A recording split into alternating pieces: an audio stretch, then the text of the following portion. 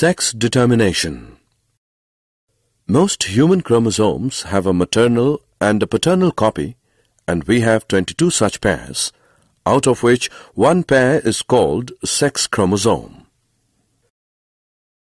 This sex chromosome is not always a perfect pair.